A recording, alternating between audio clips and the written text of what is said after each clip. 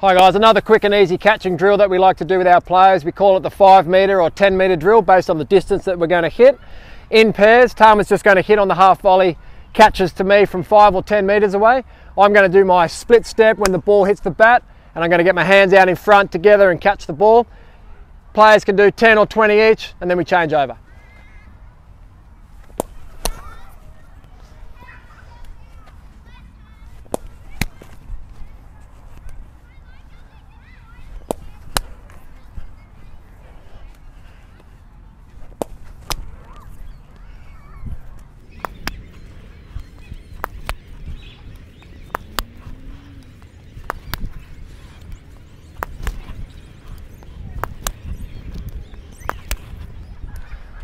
Once the player's taken 10 or 20 catches, change over.